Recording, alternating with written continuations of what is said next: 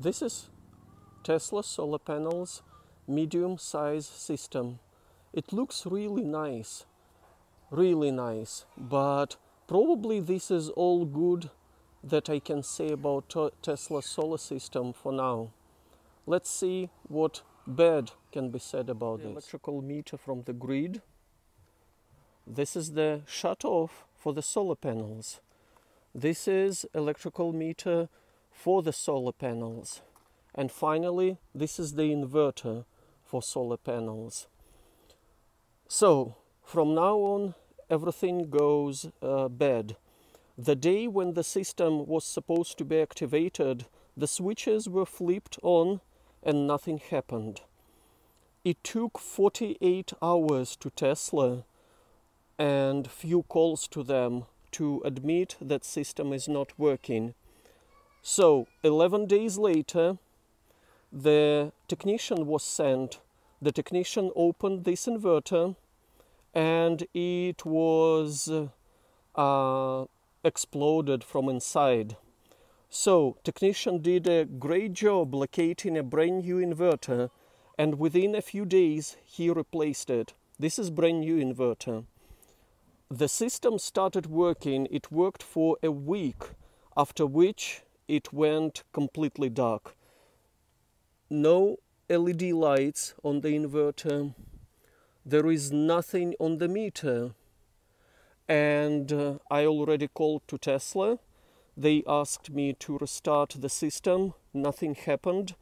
And they told me, since it is really unfortunate case when system didn't work from the beginning, then it worked only for 1 week, they are going to send technician as quick as possible. And they told me that the scheduling department or technician will call me same day. No one called. This is second day, and as you can see, everything is dead.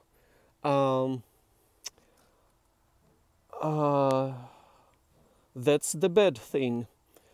The funny thing that just the day when it went dark again, I mean when it broke down again, I was going to make a video telling that solar panels started working and probably Tesla is a relatively good company, and this is what happened.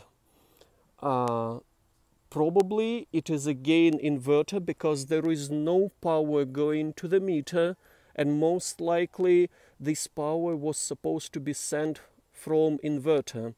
So inverter itself is on, no lights. The first time, the day of activation, the lights were blinking, but blinking strangely, which does not correspond to any pattern of blinking on the SolarEdge website. And Tesla tech support told me that yes, this is strange, but let's wait for 24 hours. 24 hours later, they told me we need to wait another 24 hours to make sure that it is not working, because it wasn't producing anything. This meter was working and it was showing that nothing is produced. The lights were blinking just randomly, and this is it.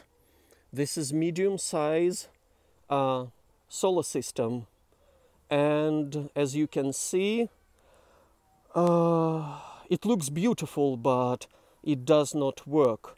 So as soon as I get a technician here and have any kind of update, I will try to post another video.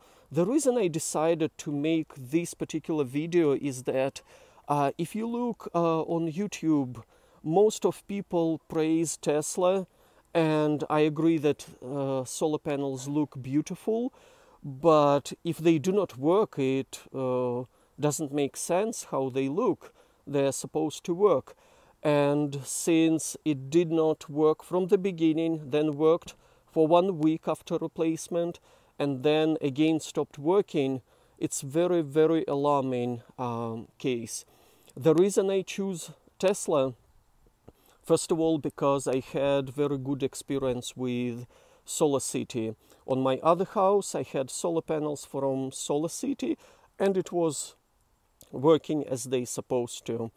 That is why I choose Tesla. Also, I took several quotes from other solar companies, and I was going to show in the video how Tesla stands in terms of price to other companies, local and global companies, but probably I will do in another video when the system finally starts working. For now, it looks good, but it is dead second time within very short time after activation of the system.